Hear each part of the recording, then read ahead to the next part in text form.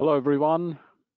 Welcome to this Masterclass webinar in SolidCAM Simultaneous 5-Axis Milling Part 1. We will wait for another 2 minutes for the session to start. We'll start exactly at 5:32 p.m. India time. Thank you very much.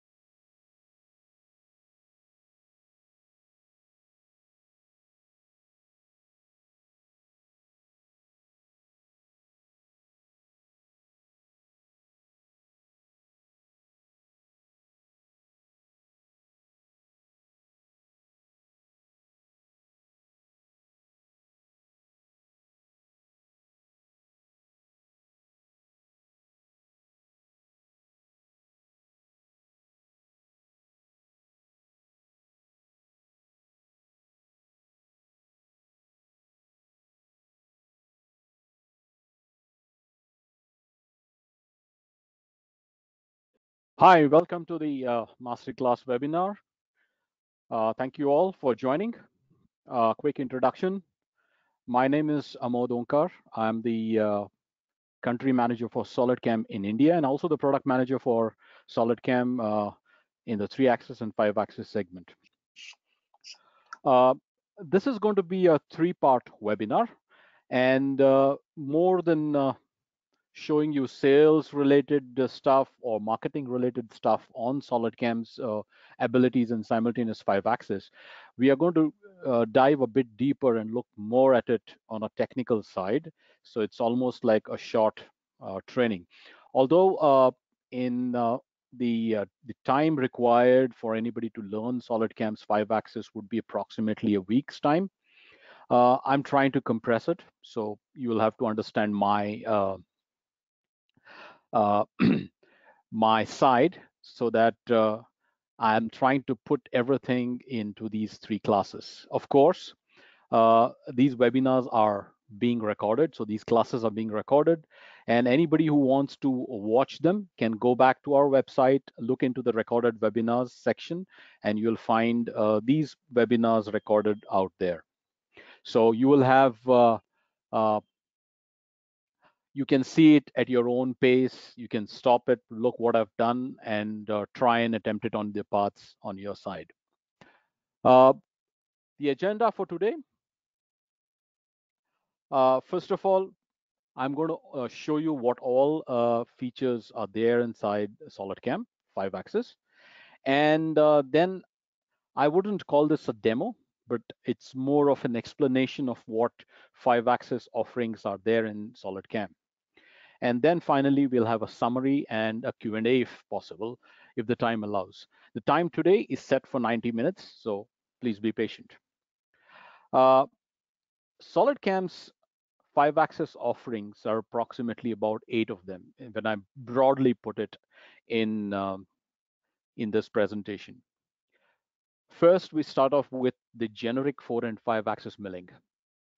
And then we have multi-axis machining, which includes multi-axis roughing and multi-axis wall and floor finishing.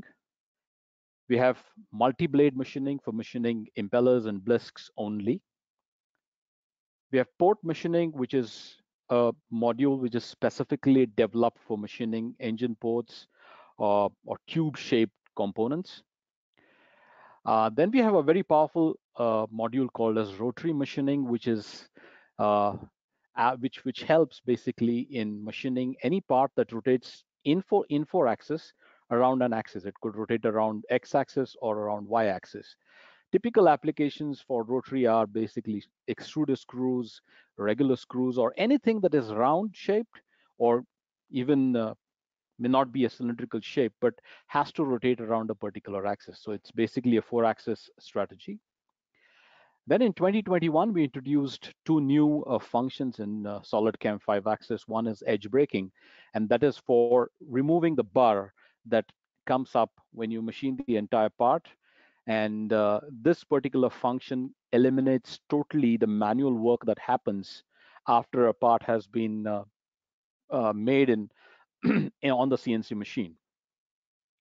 And then we have edge trimming, which is basically to trim off the edges or make the part to the final shape. Typical applications are in aerospace, where you have got composite material parts that need to be trimmed and cut and made to shape, or it could be in automotive, where you have got vacuum formed parts and you would like to cut those vacuum formed parts to their final shape. Finally, in 2021, we also introduced Auto 3+2 roughing. So today, our goal is to look into generic 4 and 5-axis machining and also Auto 3+2. So these are the two areas that we are going to explore. Now, within the generic 4 and 5-axis, we have got several functions, okay? But we are going to restrict ourselves only to the first two functions that you see over here, the Sim 5-axis milling and the Auto 3+2 roughing. We are not going to touch this. This we are going to do in our part 2, where I'll tell you when we are going to do that. So the generic 4 and 5-axis solution inside SolidCAM allows the user to machine any part, any way he or she likes.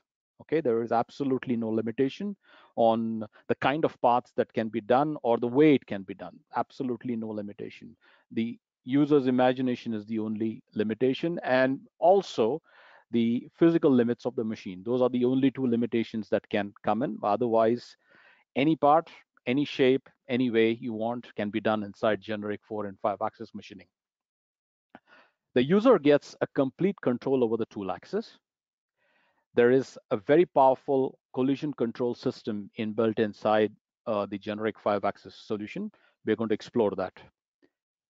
Nice lead-in and lead-out mechanisms are provided. The user can choose the way he wants, and they can tweak, they can add their own stuff. A lot of things can be done into the lead-in and lead-out area. And most important in SolidCAM's generic 5-axis is that we support all standard tools, including the new generation circle end mills, the barrel tools, which are getting more and more popular. And the best part is that SolidCAM's generic 4 and 5-axis machining directly works on the NURBS surfaces. We do not create any intermediate mesh in between. So it's directly machining the surface. So the quality of the surface, if you have got an exceptional quality surface, let's say a class A surface, you can actually reproduce the same inside the 5-axis system in SolidCAM, because we are working directly on the NURBS-based system. Right. We'll go ahead with the workflow. This is what I generally suggest. We start with the strategies definition. The user defined or picks the strategy that he would like to machine a particular surface or a particular area with. That defines the tool axis control, gouge control or collision control, and then applies the links. In fact, what I tell to my trainees is that the collision controls should be applied as much minimum as possible in a 5-axis toolpath. The more amount of collisions you'll apply, the more amount of control you'll apply, you will see that the toolpath starts losing its sheen, because it starts getting a lot of limitations. So the tool axis control here becomes very critical. In fact, a best toolpath is the one that actually doesn't have any collision controls applied to it and can be taken care of just by controlling the tool axis. But in real world, generally this doesn't happen, although in few instances it can be done. But in general world, you cannot do away the collision control. You will have to, but try to be as frugal as possible when you're applying the collision control. And then finally, the links. On the strategies front, we have got almost every way of machining or every kind of strategy that one can think of, whether it is parallel cuts, whether parallel to X, parallel to Y, constant Z, angle to the XY plane, angle in the ZX plane, or angle in the YZ plane. You can choose that strategy. You can go parallel to curve, perpendicular to curve, morph between two curves, morph between two surfaces, and then use the projection method to, let's say you would like to do engraving of a particular shape on a surface in 5-axis. You can use the projection method. Projection also allows you to do a regular 5-axis by projecting the tool path or projecting the curve on a group of surfaces. Once your strategies are picked up, you can then move into the tool axis control. Now, this is a bit, I would not say a complex area, but it's a vast area, okay?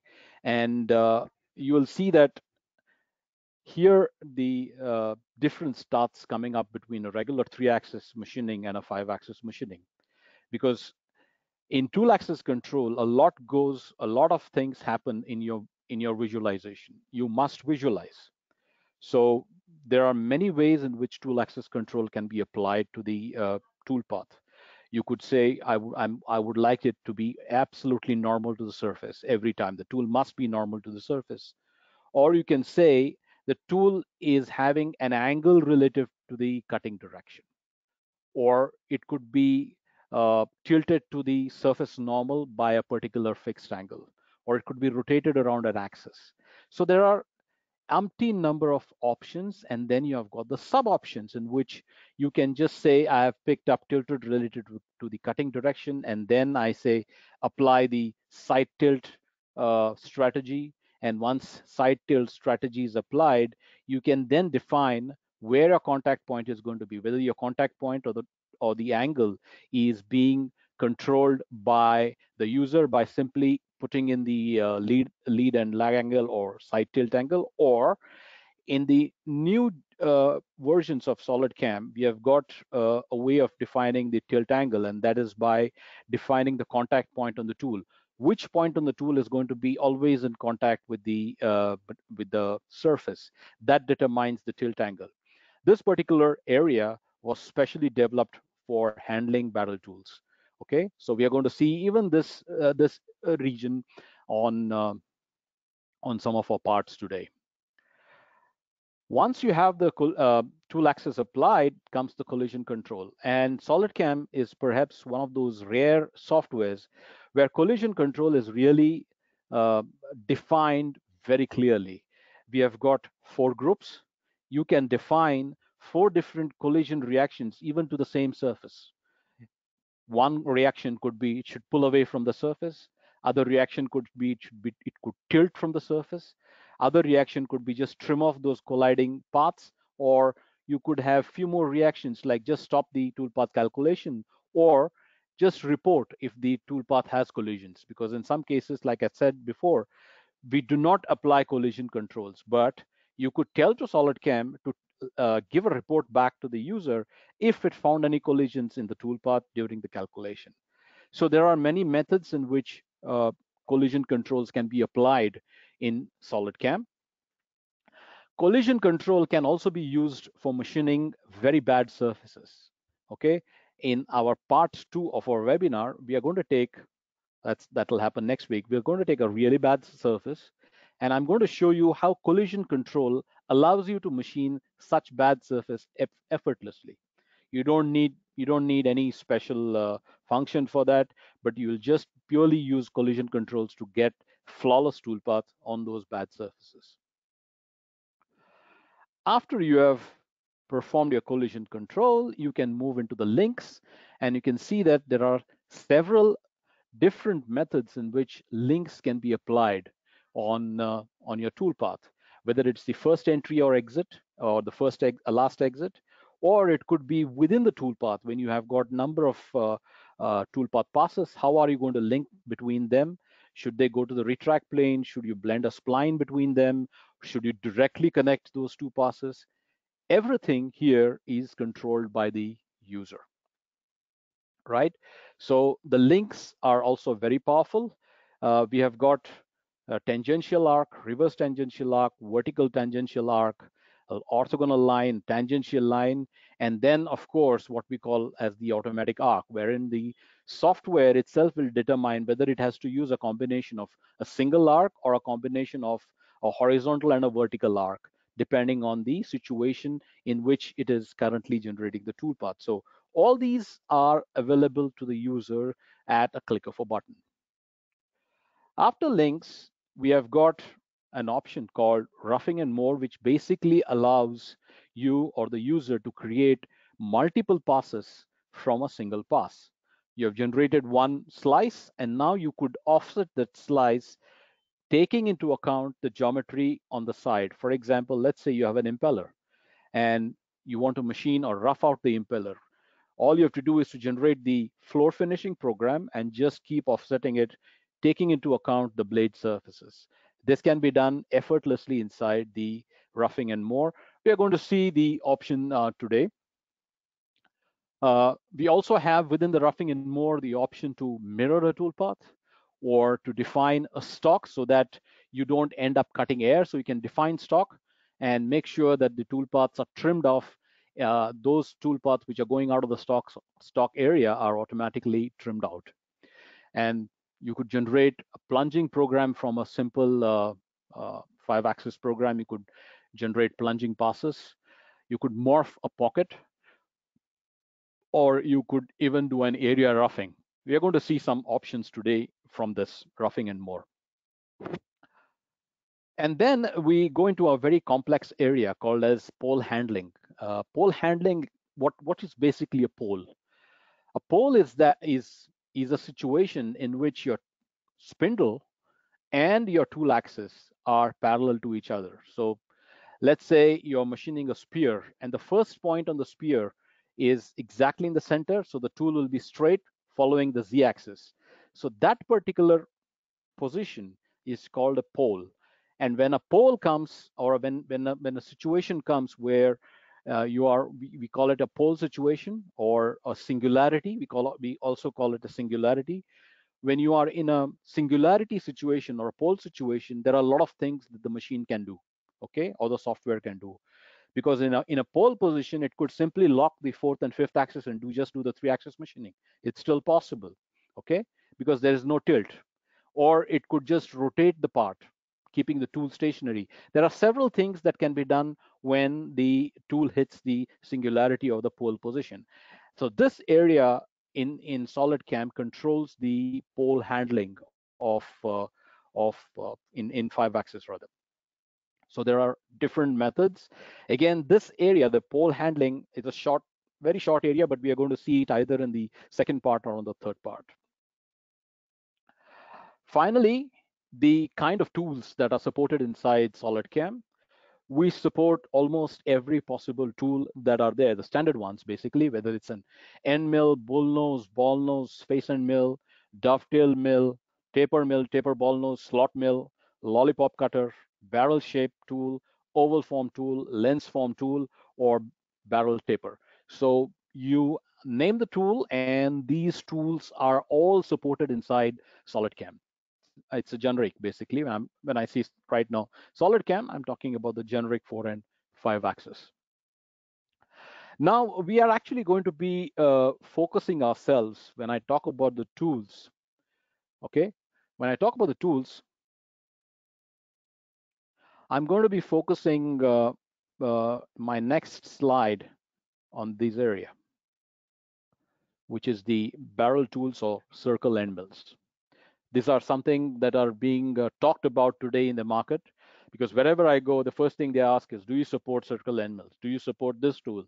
Do you support an oval form tool? So that's something that people ask me. So let's delve a bit deeper into the circle end mills or the circle end mill support inside SolidCAM. So SolidCAM supports 4 types of barrel tools or circle end mills. One is the barrel shape itself.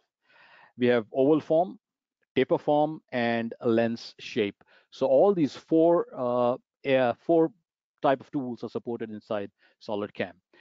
More and more tool manufacturers today are introducing this. Earlier it was just one and two, and now almost everybody has come up with a line of tools for circle end mills.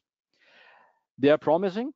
Uh, to some extent, it is true that you could reduce your machining time by almost 90% when using with circle end mills. There is a theory, or there is a scientific evidence for it, why the time comes down. We introduced support to SolidCAM in our 2019 version, way back in about 2018 when we released 2019 version. SolidCAM had support for these circle end mills. And like I said, it supports four different shapes. I told you that there is a scientific evidence on why the machining time comes down. The evidence is right straight in front of you. Assume that we have to cut a straight surface here, and we have got a combination, or we have got an option of using a ball nose or a oval form tool. Let's assume I'm using a 16 diameter ball nose, and the cusp that I get is about 1 micron or 1.2 micron. If I take a step down of about 0.5 millimeter, I get that particular cusp. But when I use an oval form tool, an oval form tool has got a very large radius on the flank. So let's say I'm using a 12 diameter oval form tool. So a 12 diameter generally will have anywhere between 75 to 80 radius. So it's like using a diameter a diameter 150 or diameter 160 millimeter tool. So the amount of step down that it can take will be thrice or four times, and still will give you a much smaller scallop. Okay, that is the evidence. So instead of going at 0.5, I would perhaps go at 1.5 millimeter step down. So straight away, my machining time will come down without compromising on the scallop height. My scallop height, in fact, is much lower than the scallop that I would attain with a ball nose tool. So this helps in reducing the machining time considerably. It's a proven fact. Why use circle end mills? So there are several theories of why circle end mills are needed. First of all, when you're using the flank of a tool, let's say an end mill or a bullnose tool, there are inaccuracies and tool deflections, and these generally create marks on straight or concave walls. And on the other hand, the tools with barrel section are pretty robust, and because of the large radius, uh, even if there is a tool deflection, it will still be on the ball, on the side radius. So the scallop is not affected. So the accuracy also is not affected. So they are pretty accurate when it comes to machining without the problems of inaccuracies or tool deflections. The benefits of circle end mills are low cusp height with a very high step over. It can balance machine inaccuracies because of the radius on the sides, smooth transitions between the cuts, and it has got lower dynamic disturbance due to short tools. Because you're using the barrel tools, I'll show you in the example, you can tilt the tool and actually go very deep into the area by using short tools. So when it's a no-brainer that when you have a short tool, your dynamic disturbances are very low. The moment you increase your tool length, it starts deflecting. That's the principle that we all know. So most of the barrel tools are not long. They are pretty short because they use the advantage of the large radius and thereby tilt and go deep into the area where they are machining. You can use the barrel tools by tilting them and to reach the most difficult to reach areas. Let's assume that you have got just a straight wall, and the length of the wall or the height of the wall is approximately about 100 and 120. Now, most of the end mills will stop at about 80 or 90. You cannot go below that. After that, the only way is to tilt the tool and use a ball nose and go with a very small depth of cut. Here, you could change over to a barrel tool and you could tilt and go with a much higher step down, yet generate a much lower scallop. Some tools in barrel or circle end mills, like the oval form tool, also have got an additional small radius at the tip. And these can be used, or this particular radius or the tip can be used into the areas which are very difficult to otherwise reach with a regular side milling. So let's say you have got two walls and then there's a fillet in between. You can actually machine the fillet with the same barrel tool, but using the tip of the tool and not the flank. But barrel tools are not a panacea for everything. Okay, it's not that barrel tools or circle end mills can machine everything that are thrown at them. They definitely have their limitations, and we have to understand that they cannot do everything. So what are the challenges or what are the limitations? First of all, if you're having a convex shape, if the profile is having a convex shape, it doesn't make any sense to use a barrel tool, because the kind of scallop that it will generate will be similar to the kind of scallop a flattened mill would generate. Okay, so uh, use a flattened mill with a flank. The step over is anyway limited when you go with uh, a convex shape tool, and user need not worry about the inaccuracies of the mark, because they can still use either a flattened mill bullnose or a ball nose.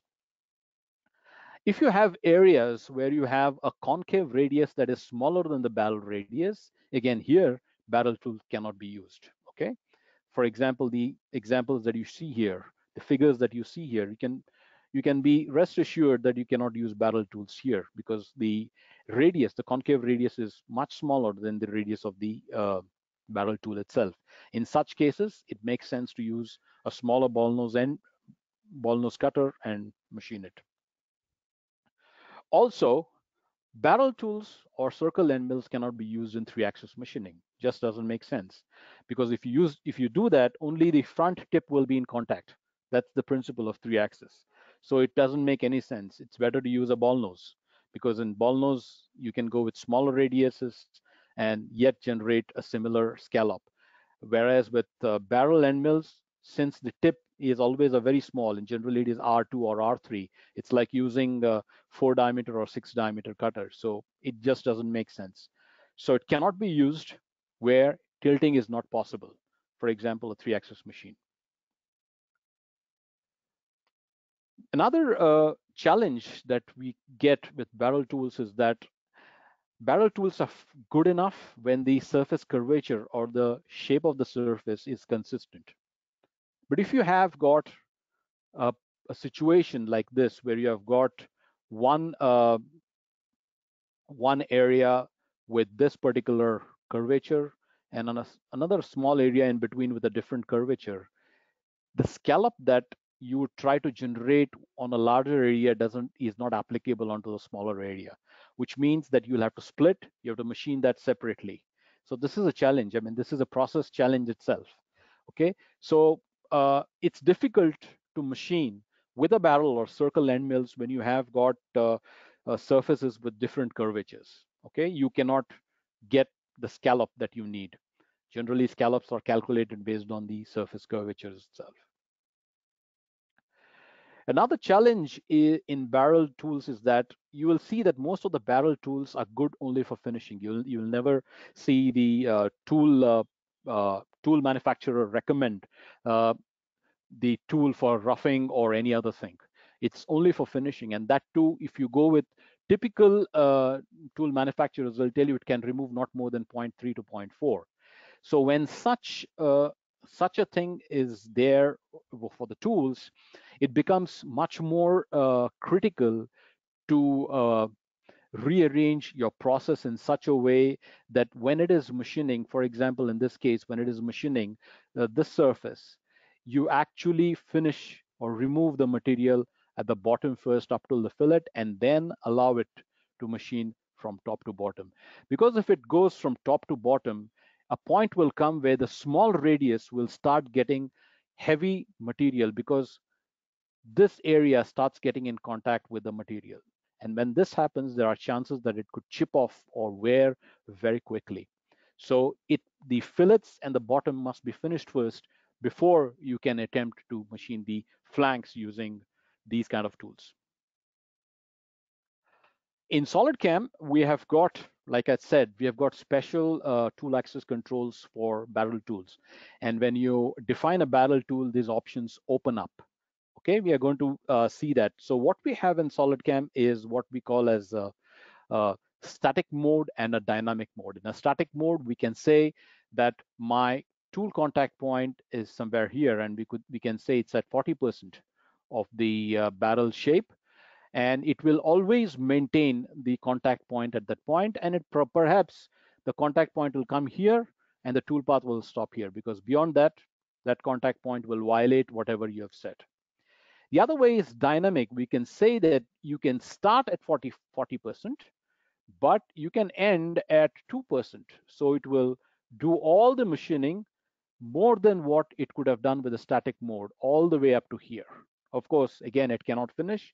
We have to use some other method to finish that.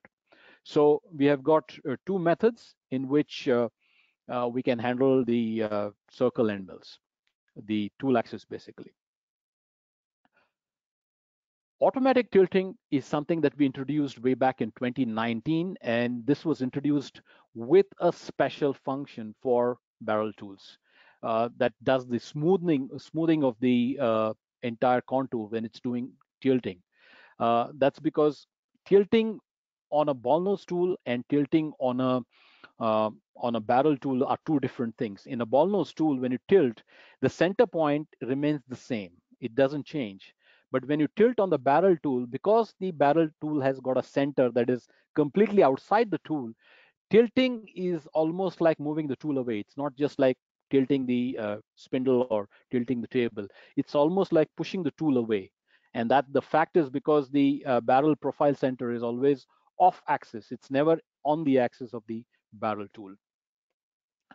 Okay, with this as our starting point, let's slowly go into the product. When I say slowly, I really don't mean very slowly. I'm going to go into the product. So the first thing that we are going to look at in SolidCAM is basically the strategies. They are simple. So I'm going to start with the first one, and that's the perpendicular to the curve, parallel to the curve. So if I look at which curve, I can see that that's my curve, and my cuts will all be parallel to this when machining this. We are not worried about the tool axis. The tool axis will come a bit later. We are only worried about what we are going to see as a pattern. Okay, so this is a pattern. And these are the faces that we are going to machine, and the resultant tool path looks like that. Okay, so it started, and as it goes inside, it starts going parallel to the outer curve. So this is one of the pattern. The second pattern is perpendicular to the curve. So let's create that. Perpendicular to curve, my geometry is still the same. And the lead curve, I'm going to define a new one. I will pick this particular curve here, okay, this one, and all my cuts are going to be perpendicular to this curve. They're going to follow the perpendicularity of the curve. So let's calculate this tool path. Done. You can see that the cuts that it generated are all perpendicular. So if I project this tool path onto the surface, wherever it meets the surface and wherever the cuts are, if I measure the angle, it's always going to be 90 degrees to the curve. Okay, so I could have any kind of curve. For example, I can change the curve. Okay, let's look at some other curve that we have. Not that one. Yeah, that curve. So I want the cuts to be perpendicular to that curve. You can see that it used the length of this curve, and it's only giving you the tool path within that, because beyond that, there is no curve, and there is no way it can generate anything perpendicular to something that doesn't exist. So it's also maintaining the width of the curve when it is generating the tool path. Right, so that was about perpendicular to curve, and then we have morph between two curves. So I have got, let's say, this curve, and then I have got the bottom curve, and then these are my faces to machine, and my tool path looks like that. It's actually going to follow the top curve on the first pass and the bottom curve on the last pass, and everything in between them will be morphed. Okay. And then we have parallel to curve. So I have got this curve here. If I look at the curve, the bottom curve, and this is the faces that I'm going to machine, and the resultant toolpath is that.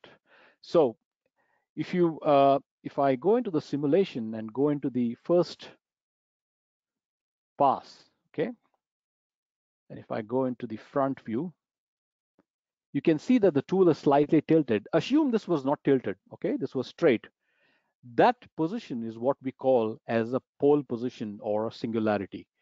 You can have, for example, the tool is machining from this point to this point. So let's say the tool is machining from this point to this point. So there will be a point on the tool path where the tool is actually going to be straight, parallel to the z-axis. When that happens, it's called as singularity. And when that happens, many things can happen on the machine. Okay, your part can rotate, or your tool could be straight and it could just continue doing the tilting. Okay, so a lot of things can happen when you're doing machining using singularity. So that's what exactly is singularity about.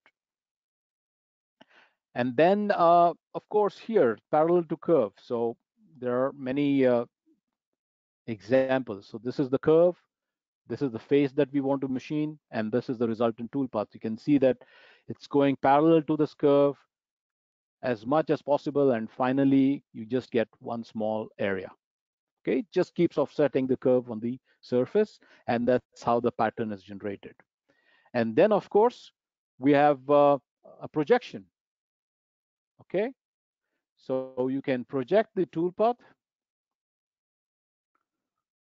It's like engraving. It's going to follow this curve because it's taken this curve and projected onto that surface. And I can push the tool inside so that it creates a impression on the part. So this is basically projection. So all you need is a 2D curve and just project it.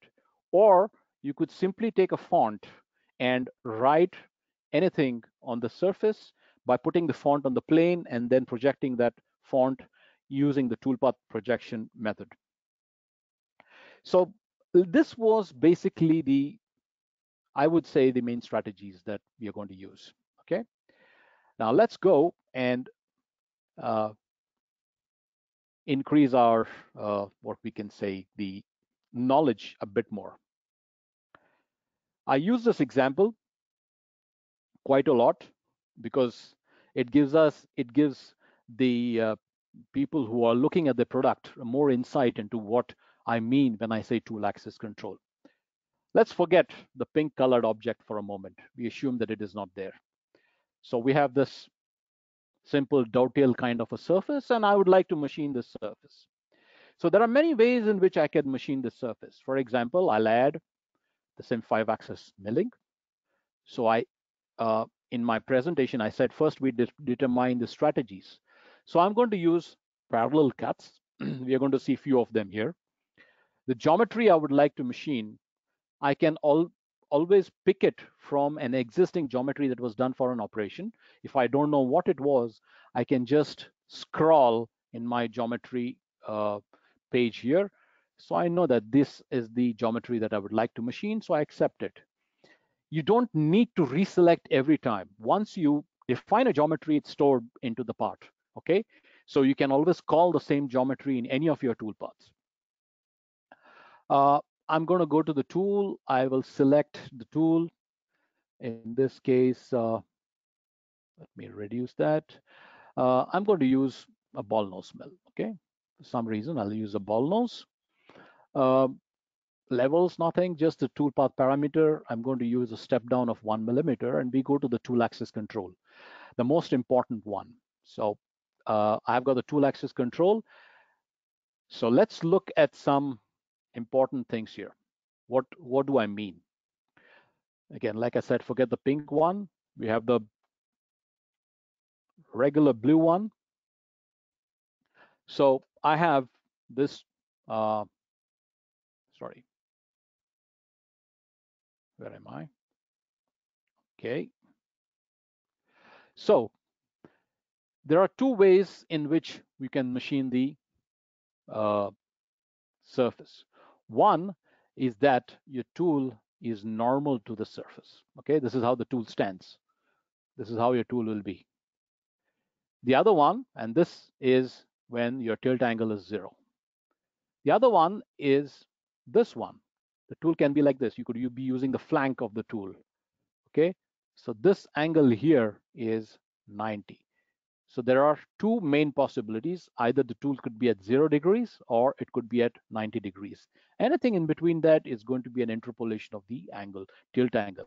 So when the tool tilts across the tool path, it's the tilt angle. When it tilts along the cutting direction or the tool path direction, we call it either a lead angle or a lag angle. Okay, the lead lag angle cannot be seen in this view. The lead lag angle can be seen in this view. So when you're going from this position to this position here, sorry, when you're going or when the tool is traveling in this way, the tool can either be this way or the tool can be in this way. Okay, so depending on which side the angle is, you could call this as a lead or a lag angle. Okay, it's like drag. So what we're going to do here is we will apply the first one, 0. Let's look at how the result comes when the 0 is applied. So just hit the calculate button and we have the tool path. So if I now simulate this tool path, you can see that the tool is absolutely normal to the surface. So this angle, okay, this angle here, this one is 90, but we call it the 0 position. Okay, so this is when it's at 0. Let's change. Instead of going at 0, I'll make this 90. And let's see what happens. Okay, and now if I run the simulation, okay, you can see that the tool is absolutely parallel following the surface. So this angle here is 90 because it's 90 to the normal of the surface. The normal of the surface is pointing in this direction. So you have got, like I said, two possibilities. The first one was 0, the other one was 90. So let's move slightly ahead. We have a problem here. The tool is dipping into this surface. So we have to stop. Otherwise, this part will be rejected. So to stop it, we have got an option to apply a collision control. So we have got collision controls. And I'm going to use the first collision control wherein I will switch off because SolidCAM is asking me against which surface do you would like to check for collisions. So I'm switching off my drive surface. I don't want to check the drive surface, which is the surface that I'm machining. I would like to check it with a check surface with tool shaft and tooltip. These are the two elements of the tool that I would like to check for in collision. What is the strategy? First of all, let's pick the surface that I would like to check for collision. So this is the surface I would like to check for collision. And now SolidCAM is asking me, what would you like to do when I find collisions? So the first thing, very obvious thing, is to retract the tool off. Okay, so I'm going to pull the tool up. The tool can be retracted in several ways. Let's forget about all those. Let's assume there is only one way, and that is to retract the tool along the axis of the tool itself. Okay, let's hit the save and calculate button and look at how the tool path comes. Okay, you can see that now it's disappeared. There are no more passes below this. The tool path was pulled up and no more collisions. I can also provide a stock option. That means I can ask SolidCAM to stop 1 millimeter above the check surface. So if I calculate this, you'll see that the tool stopped exactly 1 millimeter above the surface. It didn't go below that. So you can also apply the collision. What else can be seen in this? You can apply what we call as the links. So let's look at the links. We have got the first link and the last exit. That is the first entry and the last exit. So we can go into the link. In link, SolidCAM has got two areas. The first and last the first entry and last exit is one area where you can apply the links, and then you have got links within the toolpath. Okay, so let's look at the first one. I'll say when it's coming from the clearance plane down, it should use a lead in, and I'm going to define what kind of a lead in it must use. So I'm not going to use a default. You can set, by the way, the default. I'm going to use a tangential arc, and the arc diameter is 200% of the tool diameter, and it should sweep 90 degrees. Okay. And the same thing I'm going to apply when it leaves the job. So I'm going to apply another tangential arc, 200, say okay, let's hit the calculate button. So what we have here, we have got a nice arc in the start coming from outside, entering the path and then machining it. And then it goes here and then it dips down because the arc is following the tool or the surface normal. Okay, the arc is following the surface normal. This could potentially have implications. It could collide against the surface, which you can later see in the simulation. But how to avoid this? You can simply go here and instead of saying go exactly or follow exactly the surface normal, I will say lift up by 10 millimeters. Okay, and I'll calculate this. You can see that the arc lifted itself up 10 millimeters. This point was down, 10 millimeters up, and there it's gone. Or instead of using all that tangential arc, I will just use a tangential line and say, just pull out 10 millimeters on the same height and show me how the toolpath looks like. So you can see it finished the cutting, pulled out 10 millimeters, and then it's going to retract. Okay, so you can apply different different methods of link into this.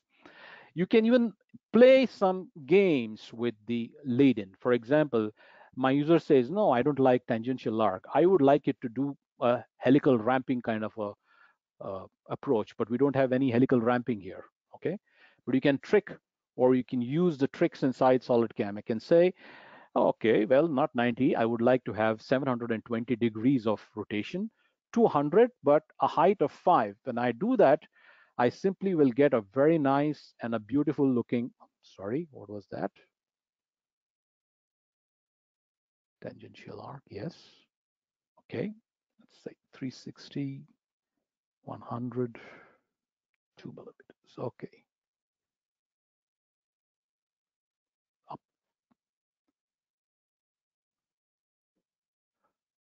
We have a problem here. Yeah, so what we basically do here is something that's crazy. It should not have happened. Okay, well, what it should have done here is it should have ideally created a helical ramp here. Okay, but we'll come to that a bit later. Now that we have generated a very nice looking toolpath, I would like to replicate the same on this pink colored area, okay, on the pink colored surface. However, we have got a small trick in here, or we have got a small issue. And that small issue out here is this fillet, okay? Because now we are going to come into the real world examples, okay? You will not find any part with a sharp corner. That's going to be very rare that you're going to find a part with a sharp corner. Most of the times it's going to have a fillet. So I have created the same example, but with a fillet. So I'm going to copy this operation, paste it, and I'll edit this toolpath. And all I'm going to do now is to change the drive surface. Instead of this, now I'll say I have this surface and I also have a fillet. Okay, two surfaces. Nothing else, I'll just give the calculate button. Once it reaches on the fillet, you can see it goes all crazy. Okay, although the toolpath looks very nice, it's going crazy. Let's look what is happening here. So let's start.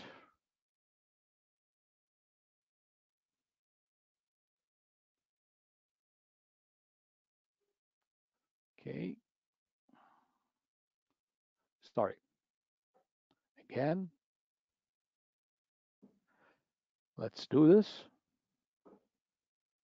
And as it goes onto the on the fillet, you can see what is happening. It starts tilting outwards. Okay. But if you ask me, is it doing something wrong? No, it's not. It's doing exactly what you want. Okay.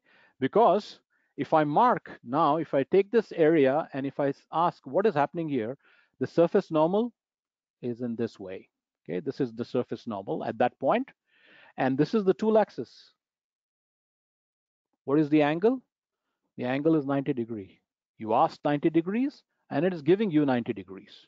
Okay, so it's not doing anything wrong. It's doing theoretically exactly right what you have asked it to do. Okay, so you can imagine what is going to happen at the end. It's going to be completely horizontal. Okay, and that's not what we want. Okay, here is where I call the kindergarten classes end, and we start with real world examples of tool axis control. So it's very clear that this particular tool axis is not going to work here. We need a different kind of a tool axis. What is that? Now, there are many other methods in which you could control the tool. One of the method is to use tilted through curve, something that as a user, you're going to use quite a lot. I would say 90% of the times you're going to use tilted through curve. You're going to provide a curve and the tool will always follow that curve. And you can take any example today and almost every example uses this method of tilted through curve. So I will pick this curve. I've created a simple line here, up here. So I'll pick this, accept it, say okay, and I'll say follow the closest point. That means the toolpath, if it has 10 points on the toolpath on that one particular toolpath, those 10 points will be mapped onto this curve, and each of the point on the toolpath will be connected to the point on the curve, and that's how the tool axis will be derived. Okay, that's it. That's it. I don't need anything else. I'll just hit the calculate button. You can see it's much better, except for the fact that the tool is retracting somewhere here in between. Now this retract happens because of my link. We saw the first lead in and the last lead out, but there are also lead in and lead out happening in between the toolpath. For example, this is one slice and this is the second slice. So the tool is connecting or using the links here. It's following the links between the slices. So there is a value called 110% of the step over. That means if I'm using 1 millimeter step over, if any gap between the two strands of the toolpath is more than 1.1, it will retract to the clearance plane. If it is less than 1.1, it will just connect it directly like it has connected it directly. Now we can do two things. I can push this to make it direct here. Very bad idea. I'll still keep it to the clearance plane, or I will increase this value from 110 to 300% step over. So up to 3 millimeters, just join it directly. Now if I calculate, you will see that that retract has disappeared. Okay. Of course, you can do a lot of other things with the links. Instead of joining them straight, you can say blend a spline, and if I run the calculation, you can see that it made it smooth. You can also do this method.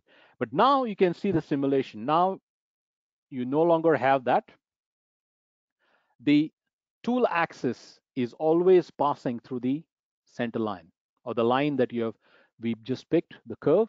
It's always passing through that. It will always do that.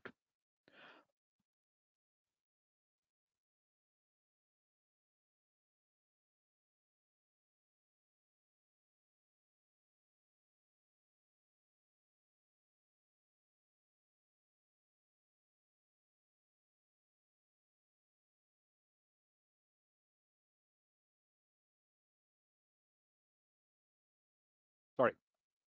So I'm going to go to the front view. And you can see that as it starts going down, the tool will start tilting more and more.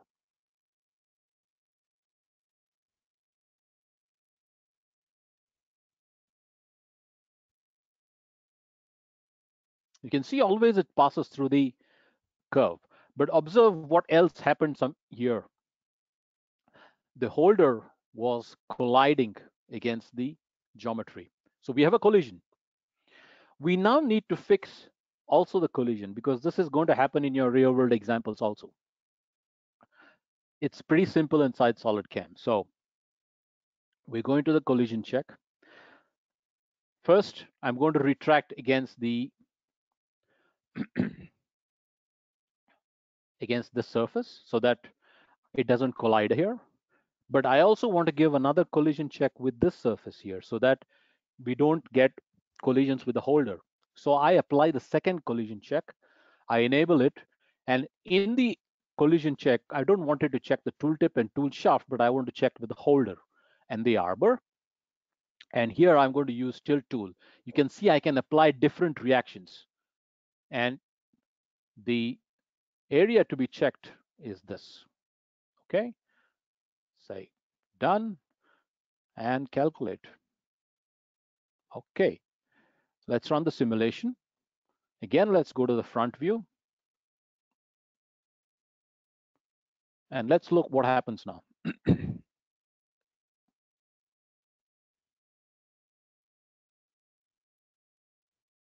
You can see it tilted automatically. The moment it came within the range defined as the clearance value inside SolidCAM, it starts tilting. Now, this clearance value can be controlled by the user. He can go pretty close or he can keep it slightly more also. So as it comes close to the area which has been defined, this value here, when it comes close to it, you can see that it started tilting, because beyond that it would have had collisions with the geometry.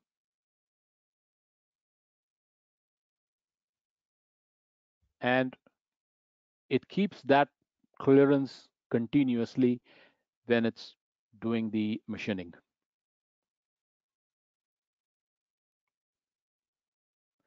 Where do we find this clearance? Very simple.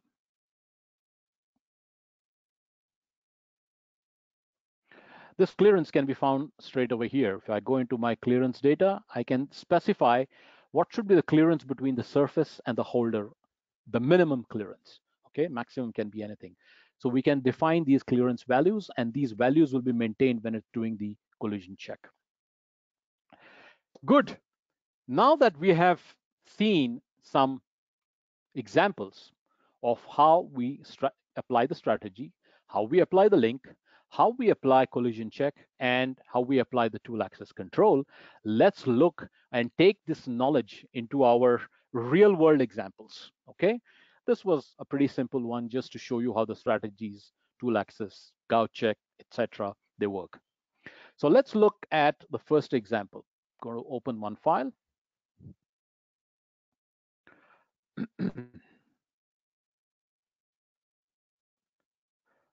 I'm going to start off with a nice turbine blade, a gas turbine blade, and we are going to see several things that are applied in this area. The first one, when we do the finishing of the aerofoil. When we do the aerofoil finishing, I can do it in several ways. First of all, I can use morph between two surfaces. So I have got these surfaces as my area or the part surface to be cut. And then I can ask SolidCAM to go from this surface to this surface. So make a morph or make the pattern between these two surfaces. And if I calculate this tool path,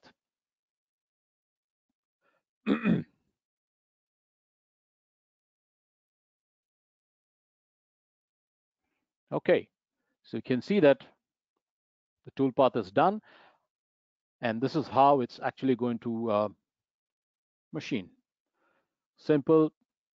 The tool is always normal to the surface, and it just winds like a spiral around the surface. This, although might look very nice and might look visually very appealing, this actually is never used in machining. The reason being, when I stop the tool, well, let's go ahead slightly.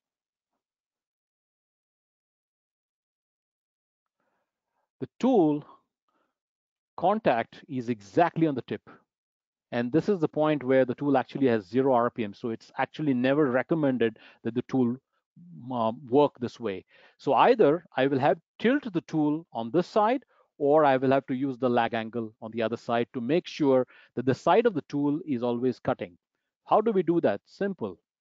I go to the next tool path that's here, and instead of using straight or 0 degrees always, I'm going to use 45 degrees. So I've tilted the tool by 45 degrees. Let's calculate this.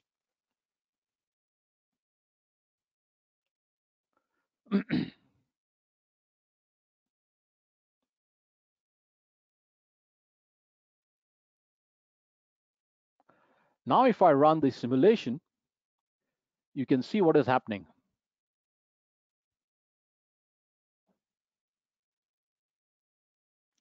We are using not the tip of the tool, but here I'm using the side of the tool always.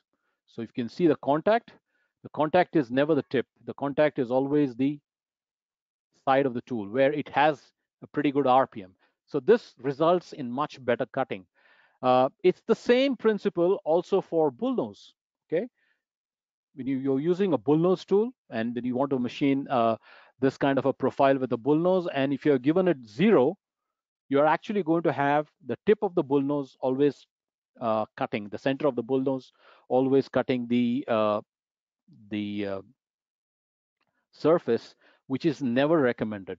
Okay, you can rest be assured that you will never, first of all, get a good finish, and the cutting will also be not nice. Here also you can see the tool is cutting from the center. The center portion of the tool is in contact with the aerofoil. Not a good way of doing it. So what we can do also with the bullnose is we can apply several things. For example, I can apply a tilt, and let's calculate this tilt of 45 degrees.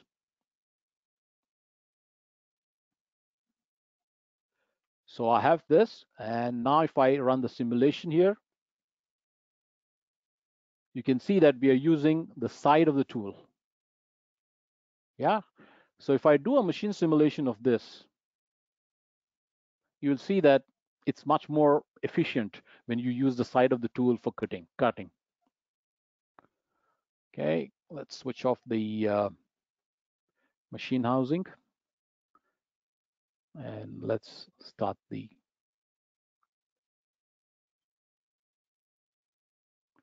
So you're using the side of the tool to cut. Now, what you can also see here is that if I show you the axis movements, my B axis and C axis are continuously moving. Okay, some users don't like it. They say, no, I just should have my C axis rotating and my B axis should be fixed. It should not tilt. At one point, you lock the axis and you machine it. That's pretty simple in SolidCAM. I simply go to that same toolpath again, and here instead of 5 axis, I'll say 4 axis, and my rotary is Z, and I will lock my 5th axis at 45 degrees.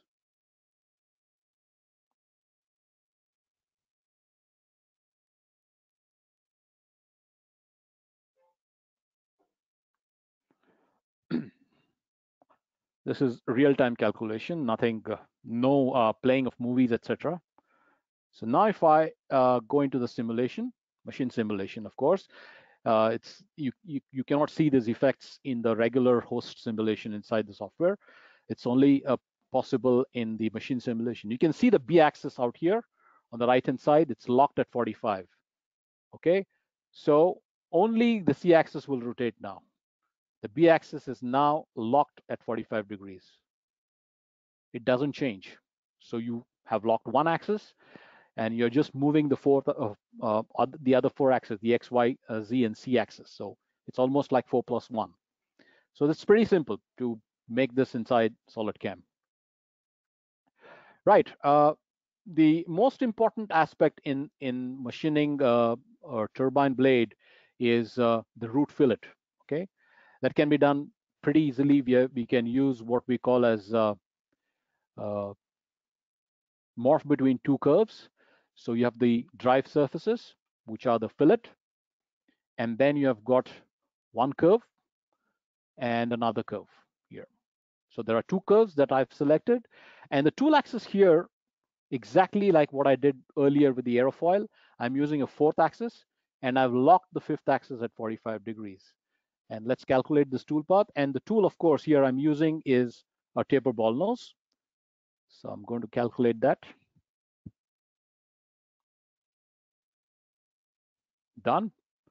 So this is how my tool path looks like. If I run the simulation of this in the machine, again, you will see my fifth axis locked at 45, only the X, Y, Z, and C axis rotating, thereby finishing the fillets at the bottom. You can see B axis locked again at 45 degrees. And now it's doing only the fillets. You can also overlap into the airfoil area. That also can be done because it's pretty simple. It doesn't take much time. Right. Another very important aspect here is our floor that needs to be finished. Now the floor can be done in two ways. Okay, one, you could just do a swarfing, but generally not recommended in this kind of machines, because if you look at this taper here, this is tapering down, so there is every chance that the head might touch the uh, one of the elements, and it does actually in this part. So we can't use swarf here. The other method is to use regular morph between two curves.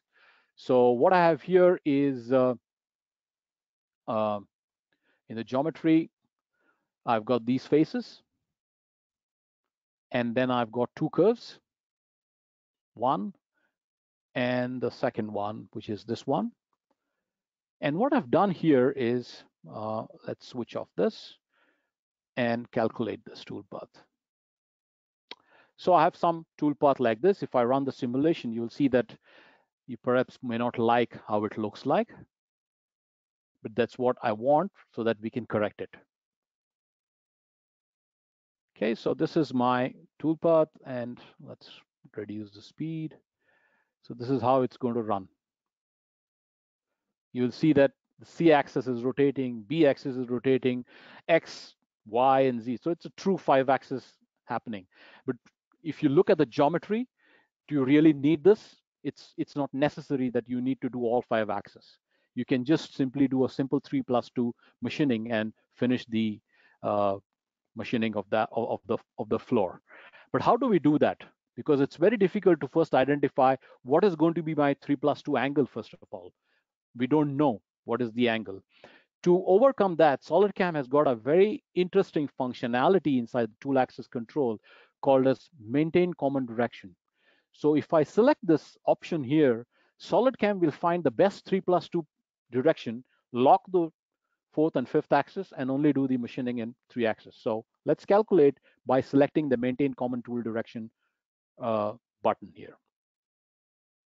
Okay, now if I take this into machine simulation, you'll see that it has found the best possible B angle and the best possible C angle to lock it. Okay, you can see the C and B are locked. No more 5-axis machining. It has simply converted the 5-axis into a simple 3+2 axis machining. So you don't need to do anything. You just need to select find the best common tool axis, and it will machine the part by finding the best possible tool axis. You can have completely different applications. You can think of now where all you could apply this particular application, where you could ask the software to find the best possible 3+2 direction. Right, so this was a bit about turbine blades, how we machine them, how we use the tilt, and how we use the common axis direction. Let's go to another part very quickly. I've got few parts today because I would like to show you the generic power in full glory. The most common one comes up is the impeller. Of course, today the systems are there, including SolidCAM, that can machine an impeller with bare minimum input and almost in an automated way. What if you had to machine an impeller and you did not have the automatic functionality?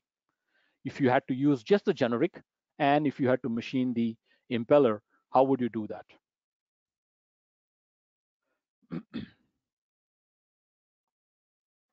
So I've got a very simple impeller here. And I would now like, first of all, to rough the blades, the area between the blades, and I would also like to finish the blades and the floor. That's the whole crux of an impeller. So let me edit this toolpath, and I'll explain to you what I've done for roughing using generic. Okay, nothing is automatic here. Everything is user defined. Just going to switch off certain things here. Yeah.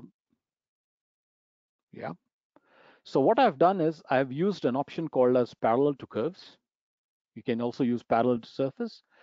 You've got this geometry. I select two blades, including their front fillets. And I also select their bottom edge as two drive curves. All right. Once that is done, I generate a single toolpath, a single line toolpath. The goal is to get a very nice single line toolpath, which is actually like as if it's doing swarf.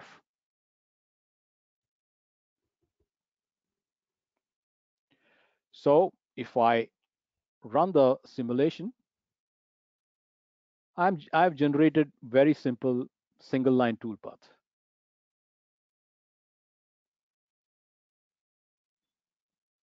On both the flanks.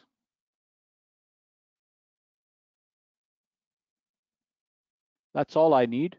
Once this toolpath is established that it is good and collision free, what I will do now is I will use a function inside roughing and more. I told you that there are many functions. One of them is called area roughing, and I'll use the area roughing function, and the rotary axis around which this is going to rotate, the fourth axis is around Z. The step over is 1.5, and we are going to use a zigzag method. So I will just apply this method. And what it will do now is it will generate what we call as the floor finishing kind of a toolpath. It'll look like as if we're doing the floor finishing.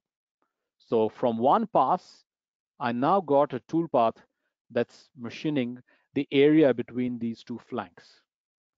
Now all I need to do is to provide the depths. Okay, that's also a very simple affair. I'll edit this toolpath to provide the depth. Instead of going by number of cuts as one, I will say full start and end at exact, or full cuts avoid exact edges, and calculate. So now it's going to use the depth of cut, whatever I've given as a depth of cut, and generate the depth passes for me. So you'll see that it is going to generate 80 passes for me on this particular impeller.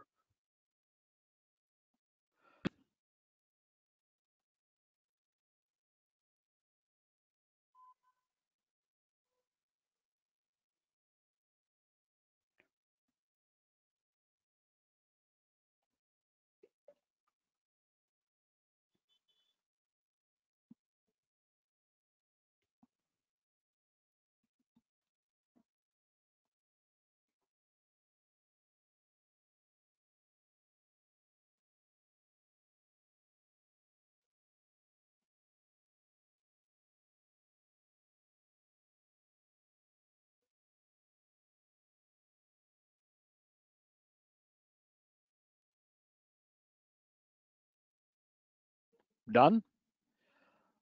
Collating the toolpaths, and we'll get our roughing toolpath. So what I simply did was select the two flanks, generate a single strand toolpath, apply the area roughing to generate the floor kind of a finishing, and then use this toolpath to create an offset on the entire area between the two blades and generate the uh, roughing toolpath. Right. So that was using generic, we created roughing. So this is how it's going to look like. You can see there's the first layer, second layer, third layer. So it keeps on going with like that, layer by layer, layer by layer, layer by layer. Okay. Right. Of course, with SolidCAM, you also have the automated option, but that is for the third session. Then we come to the finishing. Again, pretty simple. We use what we call as parallel to curve methodology here. We have the geometry. So I pick the three flanks here, and I will ask the software to generate passes parallel to the curve that I selected, the edge. And how does the tool axis control look? I've given a small tilt of 5 degrees. So I'm not going exactly with the flank machining, but I'm tilting the tool slightly so that I use the tip, or what people call as point milling. Okay. So we just tilt the tool slightly more than 90 degrees. So we allow the clearance to be about 4 or 5 degrees, and that will be more than enough to generate what we call as a point milling. The depth of cut here is 1 millimeter. And let's simply calculate this tool path.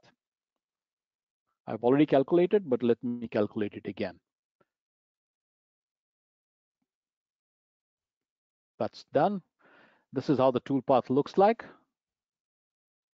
You can see that it starts parallel to the bottom curve so that it generates a small cut here. Once that cut is done, it's created a nice spline between those two passes, applied a nice lead in here and lead out, and it goes to the next slice. So if you look at how this is going to look on the machine, I have a Doosan DVF 5000 here.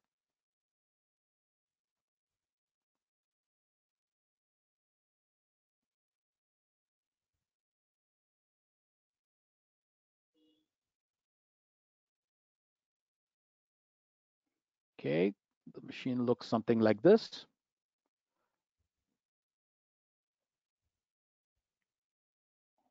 Switch off the outer area and let's run.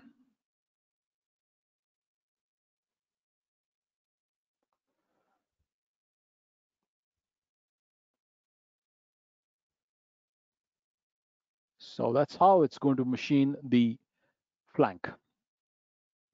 Now, machining this flank was very similar to the first example that we saw in where I created two parts, one blue colored and pink colored.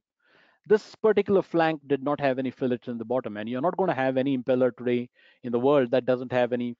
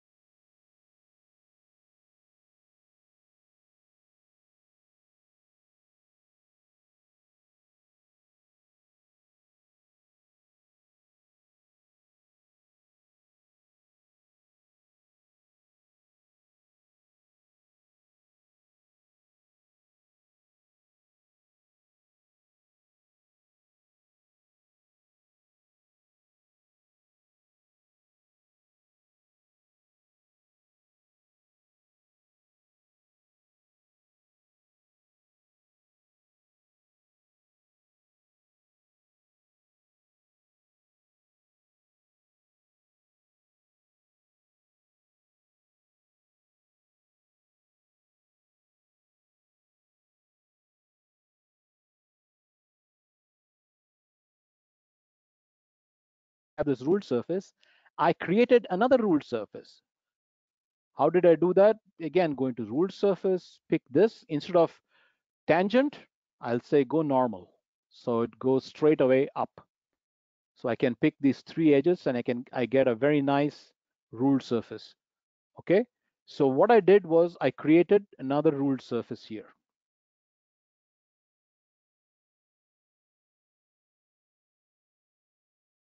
Surface to drive the tool. Okay. Simple. So let's switch off the ruled surfaces that we just created. If you see the curve that we used, show, oh, this was a line, sorry. Here we did not use the tilt curve, but we used tilt lines. So what you can use even tilt curves. It doesn't make any difference. What I've also done here is I have generated lines, simple sketches, and the tool is actually going to follow these lines and not only machine the flank, but also machine your fillet without, because the tool axis will be controlled by the lines and not by the surface or the angle. Okay, so it's pretty simple, just few lines. So let's look at how the simulation looks like. Again, it's following the same method here. Sorry. Okay. It completely machines this entire thing, including the fillet. So you can use different methods here. The last one in this part is floor. The floor is simply the copy of the first operation.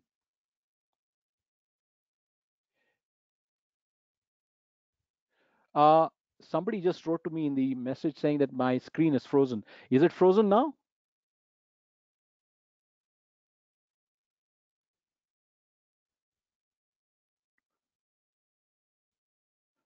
Because I see the uh, graphics being updated, so I believe it's okay. Great. Okay, maybe my internet froze in between. So what I did was, again, let me explain.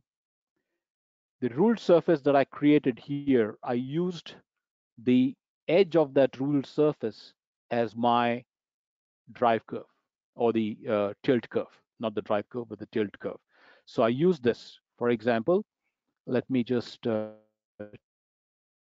change this. And I'll go to the tool axis control, not through the lines, but through the curve.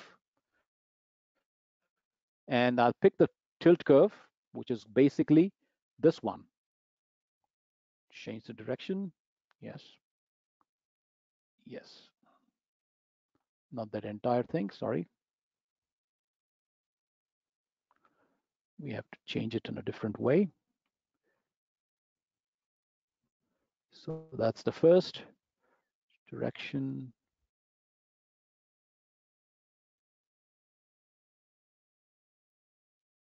Second, third, and fourth.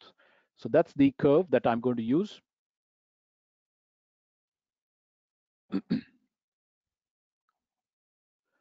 Okay, tilt angle is 0, closest point. Let's hit the calculate button.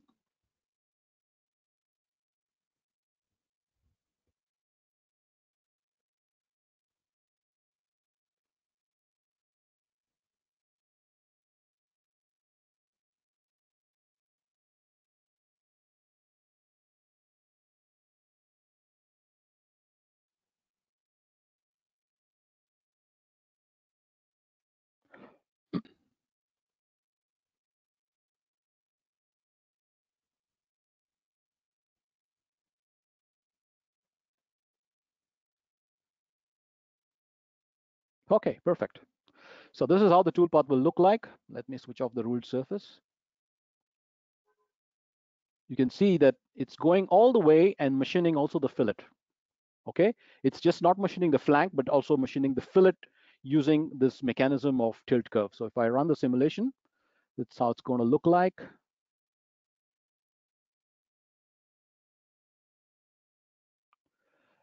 Always the tool will find itself to machine in a way, it will follow the, now you can see that I might have some potential collisions. So I can still use the collision method, or I can change the link here. Link is too huge, so that's the one that is actually causing the collision. I can go into the link, and instead of using automatic arc, I will actually say don't use any kind of leads and lead in and lead out. It's just for our academic purpose.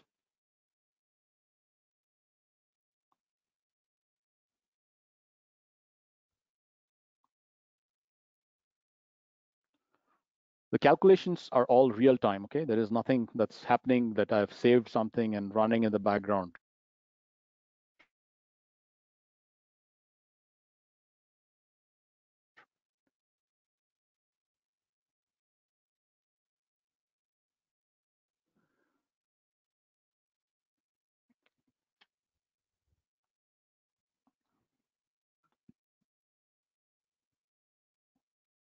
Okay, can run the simulation again. Now much better. So when it follows, what it is doing is it's basically following the edge of the surface. You can always see that the tool axis is passing through the surface, but there is another thing that I've applied, and that is the collision check. It's not that it's always going to follow the curve. It might change or it might move away from the curve if it finds collision with these surfaces. So it's tilting the tool also in between.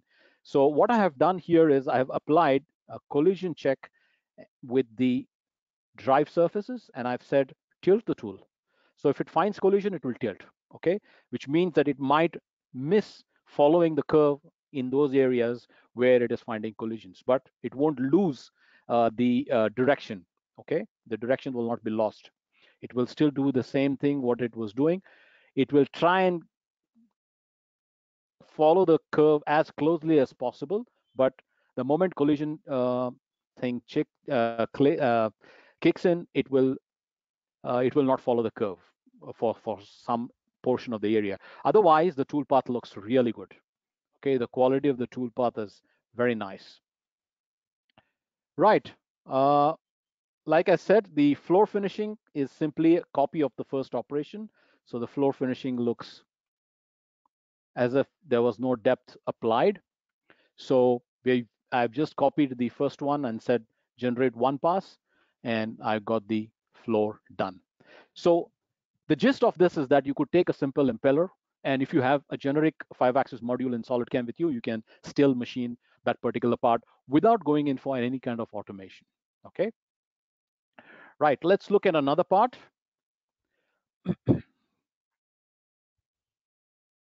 And this time, I would like to show you another nice part. I know that we are very close to our closing time, but I will definitely take another 15-20 minutes more. So please have some patience. Whatever parts that I'm not able to show today, I'm going to move them to the second session that we are going to do next week. So another very nice example that we always have come up with is what we now saw was an open impeller. What we have now, what we're seeing now on our screen is a closed impeller. Okay, even this is pretty tricky. Okay, we have to machine these surfaces inside. Okay, now when you have to machine, of course, you're going to machine one from one side to whatever extent is possible, and whatever is not possible, you're going to go from the other side. That's the only way this part can be done. Okay, now how do we control the tool? Okay, you cannot say I'm going to use tilt angle 90 degrees, always use the flank. It's not possible. Okay, the tilt of that, the tilt angle business works only for parts that are simple, do not have any curvatures or do not have any fillets. Such parts cannot be done using that method. This kind of parts can be done only using the curve method, or at the most the point method. So what I've done here is I have explained in my tutorial, which you can download from our website. Just you have to register and download it. We have got a very nice tutorial made, and I've explained why I've taken up that sketch and how that sketch is made. So I have a sketch here.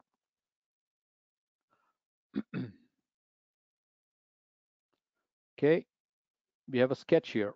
It looks very simple. If you look, it looks very simple, 2 lines. But how we have arrived at, I've explained it. I'm not going to explain that thing here. It's explained in the PDF document very clearly how we have arrived at it. I've created a sketch, and I'm going to use one of these curves to drive my tool.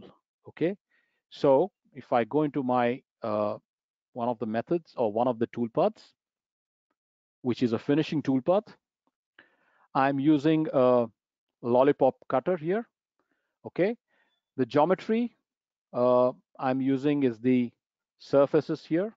These are the surfaces that I've picked up for machining. And my upper edge curve, because I'm using morph between 2 curves, so I'm going from this curve, I'm morphing the pattern all the way down till here. Okay, up to here, this area, I'm going to morph my pattern. In the tool axis control, you can see that I've used the tilted through curve mechanism. And the tilt curve is this particular curve, which I just showed you. I've used this particular curve. Again, how I've made this curve, why I've made this curve is all explained in the PDF. You can download it from our website by registering yourself. And the curve tilt type I've used here is from start to end. There are many methods. The most common one is closest point, especially when you're doing aerospace parts, structural parts like that. But for such parts or tube kind of parts, you have to use from start to end. Okay. Well, I'm going to save this. And let's calculate this toolpath. There are other things that I've applied. I'm just going to explain to you what I've done here. Once it finishes the calculation, I'll explain what exactly I've done.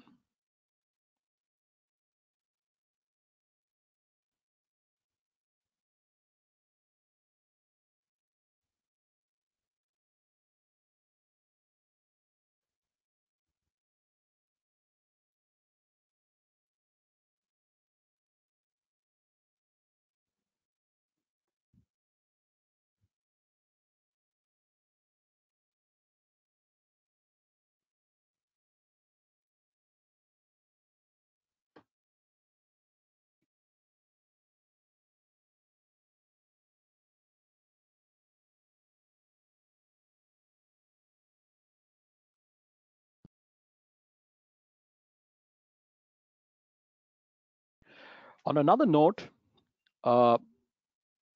when we are calculating 5-axis toolpaths in a generic, you'll realize that you cannot do anything much when the calculation is happening. And that's because it's a 64-bit calculating engine. So it's using all the cores. So very less amount of cores are left out for other processes to start off. So it's better not to run any other processes when it's doing the calculation, because it's going to use everything that's available on your computer. So it's approximately going to take about 1.5 minutes to calculate this toolpath. That's done. Calculation is done, and this is how the toolpath looks like. So if I do a simple HostCAD calculation here, you can notice one thing. The center point of the toolpath will always follow this line. It will start from this point. That's the first cut. So if there are 100 passes, it will plot 100 points on the curve, and each point will correspond to that particular slice. So the tilt will be applied from that particular point onto the slice. How does this look on the machine? So let's look on the machine itself. We have got Integrex here, and I'm going to, not Integrex, I'm sorry, Variaxis from Mazak.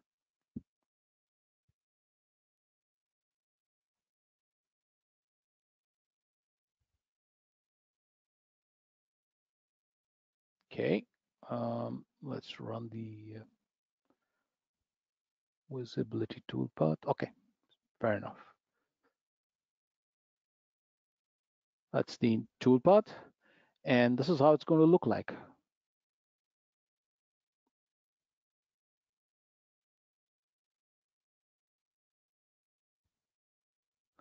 It will go all the way in to the extent possible, avoiding collisions by tilting itself suitably and generating the cuts. Okay, so this toolpath, what that has been generated, is 100% collision free against the part. Okay, not the stock, but the part. There are no collisions with the tool. There are no collisions with the holder.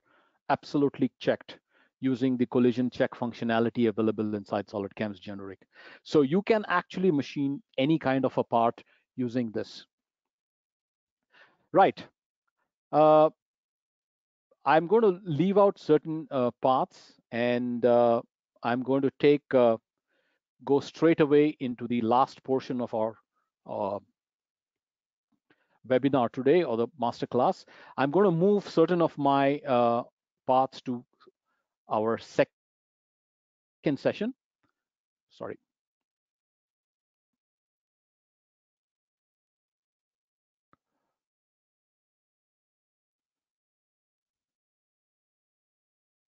Excuse me. Okay, sorry. So, um,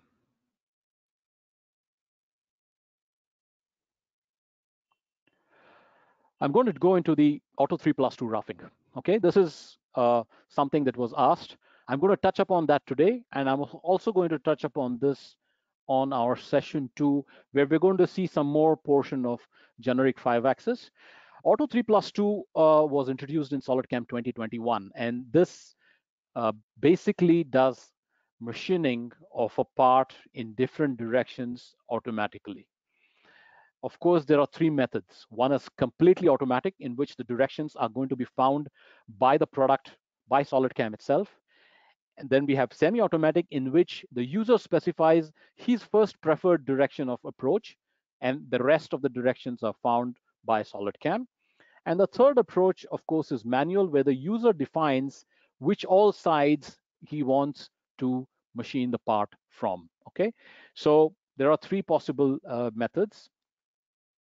So in automatic, everything, even right the first approach is found by SolidCAM. It finds out the best possible approach to machine that particular area.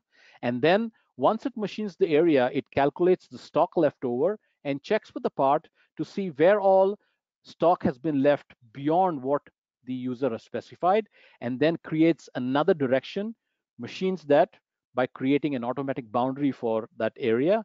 Once that toolpath is computed, it again recalculates the stock to check where again material is remaining, and keeps making directions till the time that no more stock is remaining or beyond what has been specified by the user.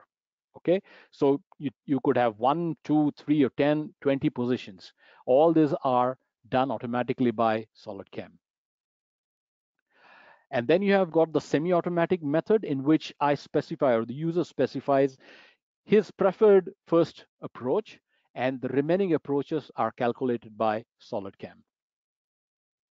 And the third one, of course, is the manual, wherein the user defines his preferred uh, uh, direction of machining, and those can be done.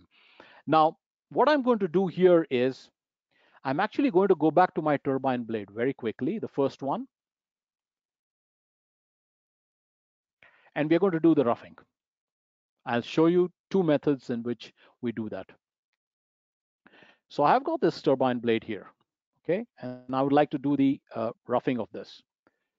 And of course, the stock here, not to be defined, we already have it. So show 3D, and I've got the stock out here. So I will define Auto 3+2 roughing. The tool here I'm going to use is a bullnose, 12 diameter bullnose. And of course, in the 3+2, I'm going to use manual, and I will say add my first direction. My first direction is going to come from the thinnest radius first, because in turbine blade machining, the thin radius side is machined first because it has got support. So this is my first direction of machining. So I've picked the plane. My second direction of machining, of course, there are going to be only two directions here unless we think that we are going to need one more. That's my second direction of machining. The depth of cut is 1 millimeter, side step 50%, and we use the closed offset method. Sorting, let's do zigzag regions. Everything else looks 3-axis now. Everything else is basically 3-axis. So I'm going to use all the 3-axis parameters. Just move this below that so that I get the full stock, and then we hit the calculate button.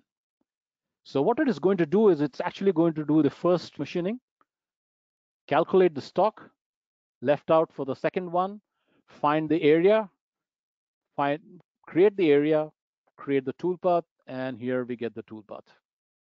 So I did not define any coordinate systems, nothing. I just said machine this direction and this direction. So let's run the simulation, and let's see if it has any potential problems. So I have got the fixture and the Y's, and let's run the simulation here. So we have the first potential problem, and that problem is that it's colliding against the fixture, so it's not going to work. So I'm going to stop.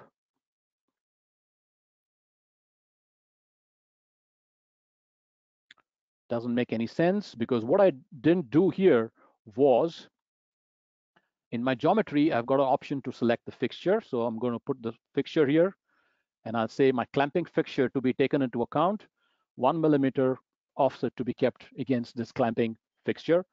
And let's hit the calculate button. Sorry, I missed another thing. The other thing was I have not taken into account the holder, so I'm going to check also for the holder. Let's calculate.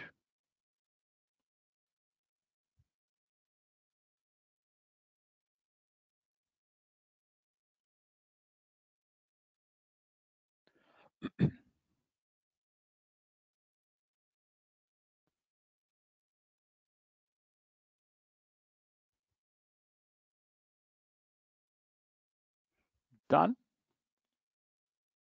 Let's run the simulation. Now it would have taken into account everything out here. It will take into account the fixture, the holder, everything, and make sure that there are no collisions. So it's machined from one side. You can see that it's leaving material out here. It's left material even here.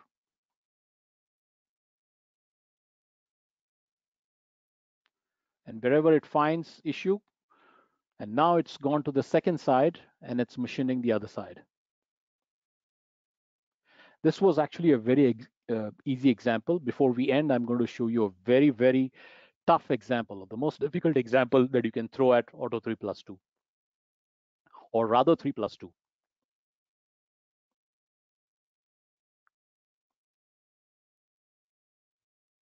Done. So it's automatically done. Now we also have a problem here that we have got material left out here. Okay, if I run the comparison, you can see that a lot of material has been left out here. Now I can simply go back to the edit function, go to 3+2, and add another direction. Let's say, let me switch off the toolpath, add this direction here. So there's a third direction also coming up. Let me calculate this again.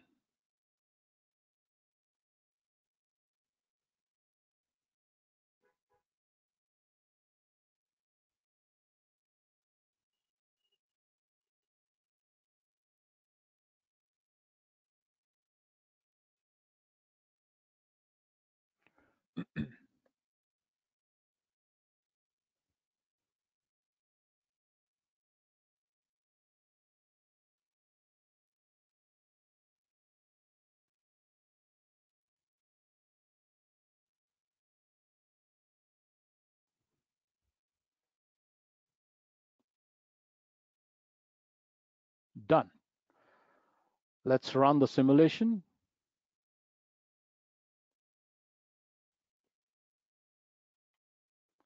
So we have one side.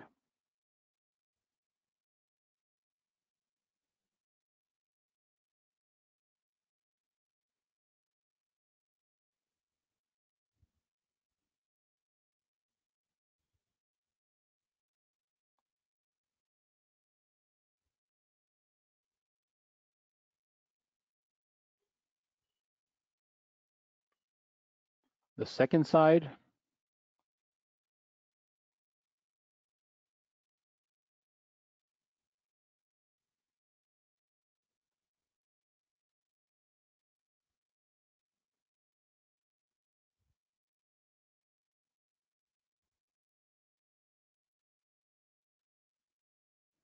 And once this is done, it's going to go to the third side here.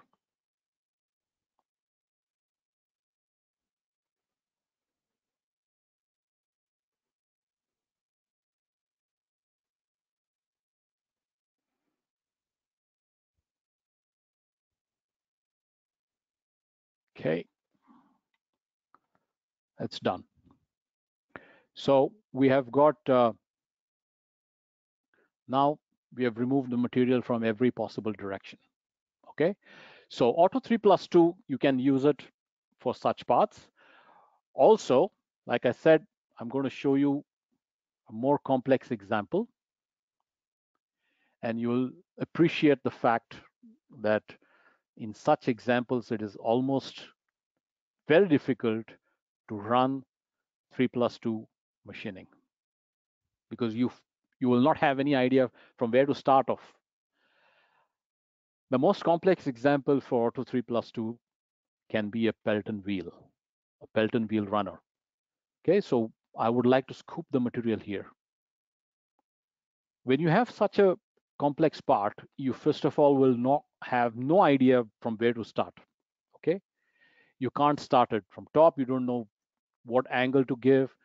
Maybe all you can do is to keep rotating it and figure out a method of finding out the best possible approach for this particular part. Instead of that, in SolidCAM 2021, you can just say generate it automatically. Done. So what you have, if I run the simulation here, if I take it into Solid Verify,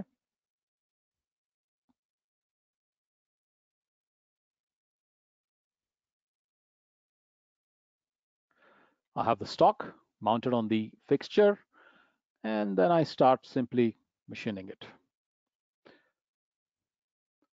So it's found one position better, and then it starts tilting itself. All these tilts are calculated automatically by SolidCAM. Not only the tilt is calculated automatically, but even the area for machining is calculated automatically by SolidCAM. So you can see so much of your guesswork is being removed completely out by SolidCAM's Auto 3+2. You can think you have an impeller, you can still do Auto 3+2. Why do you have to do 5-axis roughing? You can simply use the new generation bullnose tools, which are very, very powerful, the high feed cutters, and you can actually go very fast on those impellers and rough out those areas using Auto 3+2. You don't have to worry, define directions, define collision geometries, nothing. Just give it the part, give the stock, leave it, and it will find everything automatically by itself, and it will machine it. Whatever is possible by the tool, by the holder, the length that we have defined, and you can see it's roughed out whatever is possible from that particular tool. What remains, you can put a lengthier tool, just copy the operation, run again, it will run with the updated stock and start calculating again. So Auto 3+2 is a very powerful function. Of course, you need a 5-axis machine for that. It can't just simply run on machines that can do indexing because there are motions in between two planes. It'll connect it in 5-axis. So you do need simultaneous 5-axis machines for it, but it completely removes the guesswork. For example, just giving you a simple ballpark figure that if I had to rough out this particular part, and I had to do it manually, it perhaps could have taken me anywhere between half a day to 1 day to find out first the positions. After it has done the machining from one position, simulate it, check, check from which direction I need to do the second one, generate the machining. Oh, it's doing some air cutting. Now let me try and reduce the area. Once that is done, again find the position. By the time I'm done finishing one area of this, it's already evening. Instead of that, I simply apply this calculation. This took me about 20-25 minutes, and it did everything by itself. I didn't have to even tell what it has to do. Everything was done, found out. I used the automatic method. You could also say semi-automatic and say my first position is from Z, find out whatever is possible with Z, and then you can start finding out the other directions.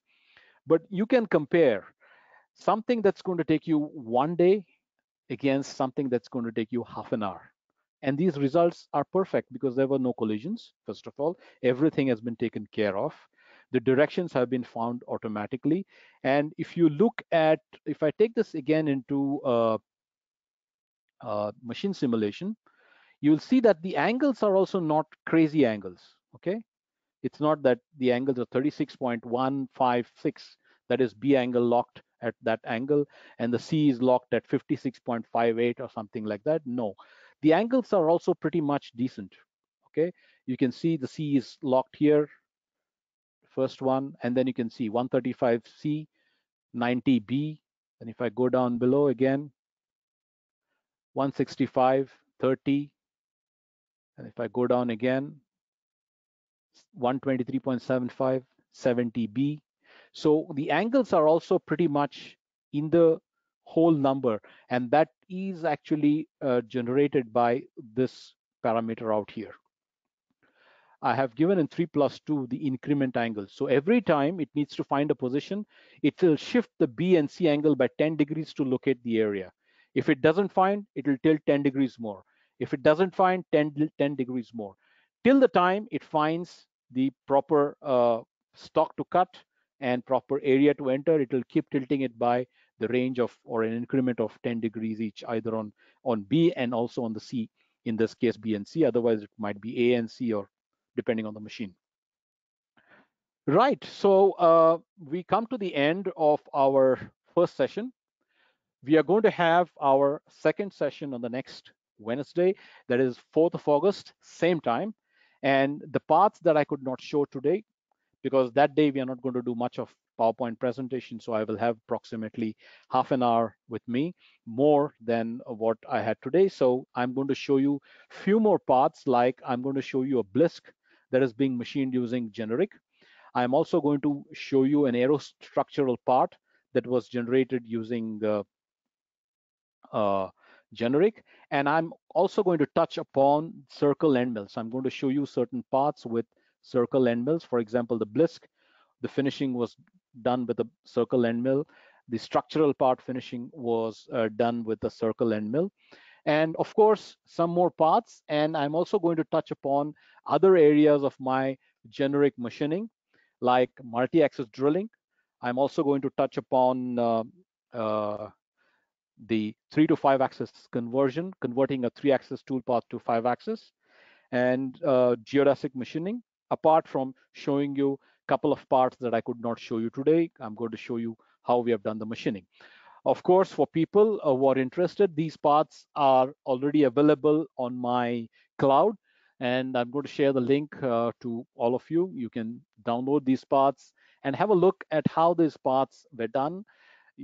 For people who would like to see how the closed impeller was done, you can simply log on to our website, solidcam.com, register yourself, and download the entire PDF along with the part and machine files, so that you can check how it is done. There are several other tutorials out there. Once we finish everything, I'll also give you the access out there, or I'll also show you which all parts are there, whose tutorials are also there. So you have got a tutorial and also the parts along with their machine files. Right. So thank you very much. It was slightly lengthy. We touched close to 2 hours, but I think it was worth it. I'm going to see you again on Wednesday, 4th August, 1 p.m. GMT or 5:30 p.m. India. For people who are new to SolidCAM, please go to our website. You can download a fully functional 60-day trial version.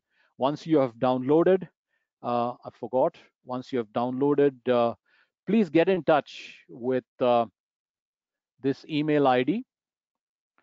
Please get in touch with this email ID in event that you would like to have training on the product after you have downloaded and installed. If you're having problems even installing the product, please get in touch with us. Remember, we work 9:30 a.m. to 6 p.m. India time, so your time should match. If you're calling from a different country, you have to match within that time.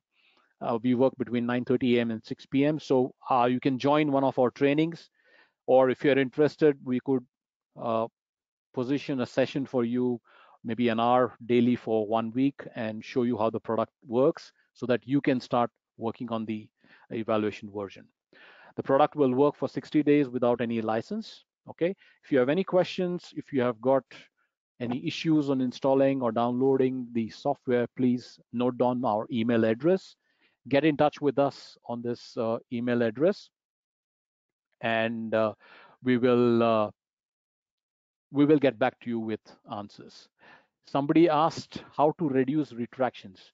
There are several retractions. I'm sorry, I did not understand which retractions you would like to reduce. If you're talking about the Auto 3+2, it's completely automated. There is nothing much the user can do out there.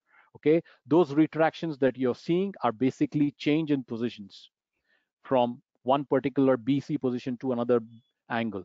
Okay, those are the angular changes where it needs to retract to a safe position, allow the machine to tilt, and then go back again into the part. So that cannot be done. That's completely automated. If you're talking about other retractions in the toolpath, of course, there are many methods in the links that allow you to reduce the retract. You can actually have 0 retracts in your entire toolpath. Right. Thank you very much for attending this webinar, and I'll see you again next week on Wednesday, 4th August, 1 p.m. GMT. Till then, take care. Have a good week. Have a good day. Thank you very much. Bye-bye.